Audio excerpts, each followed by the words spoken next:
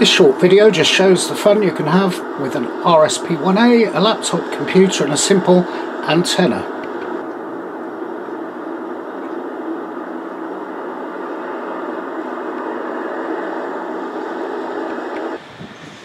I'm now on the rooftop of the RS headquarters, St Pancras in London, and I'm with Pete Wood. So this is the SDRplay software-defined radio box. It's the RSP1A from SDRplay. It's a really cool entry-level software-defined radio box. I'm new to ham radio, so this is really cool to sort of cut my teeth in.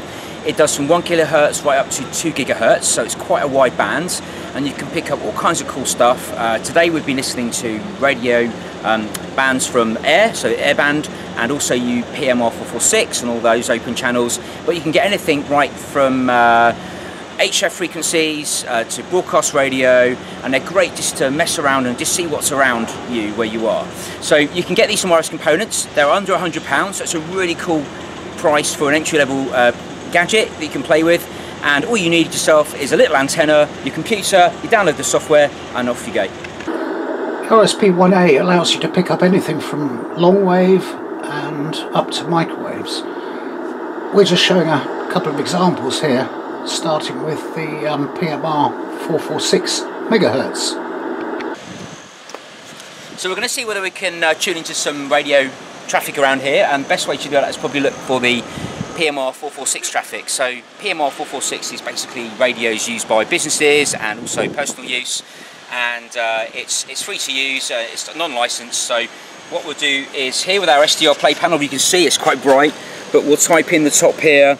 Let's go for 447, I think is probably more the business end, 000, and we'll then go enter and play. Right, and see here where we've got some spikes. Mopeds, and you know them little motorbike ones, them up the fuck. There we go, somebody talking about mopeds, there we go. So yeah, you can see all these spikes here basically represent audio traffic. So there's obviously some transmissions going on here, which is really cool. And with my mouse wheel I can wind up and down, and I just use my mouse left to right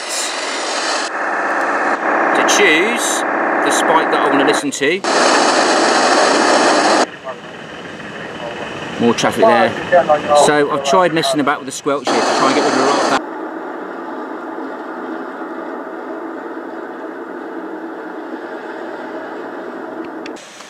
So the other cool thing we can do with this is we can try and pick up some air traffic. So here in London, there's obviously lots of airports. We've got London City, we've got Heathrow, Gatwick, and lots of private traffic as well. So let's see whether we can pick up something on that. And you're looking at around, or on AM, around 120 megahertz. So let's key that in, our SDRplay here, and enter, and then let's hit play. And then what we should find is these little peaks here should be conversations. Here we go, from pilots. So that one here is at 120.182.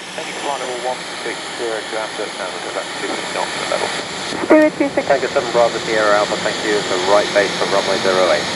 That's awesome, right base 08. There we go, so I've no idea which airport that is. Could be London City, or Heathrow probably with with that. So yeah, so that's cool to do. So that was quite easy to set up and play with. So far, me playing with the SDRplay, I've only really used these passive UHF, VHF antennas, which are really, really cool, especially when you're on a roof like this. But what we thought we'd do now is have a play with one of these active antennas. So these are active as in they're powered, and they're great for HF transmissions, picking those up. And they work between 20 kilohertz and 300 megahertz.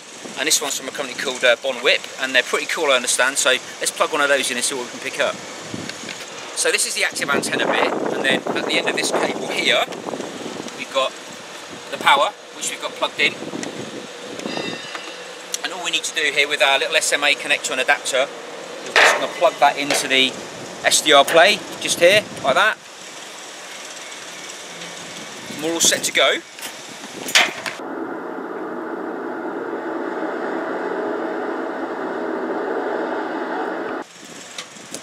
So we're going to see what we can pick up on our HF active antenna here.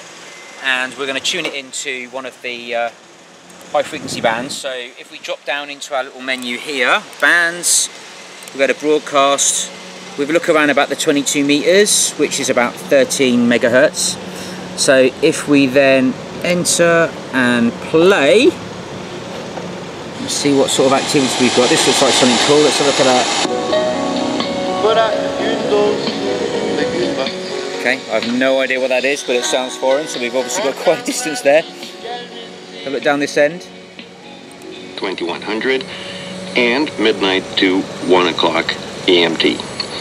Program comments, news and music, frequency 11,850 kilohertz and 9730 kilohertz. So, as you see, there's quite a few peaks here. So the antenna's obviously picking up quite a bit of traffic, which is great.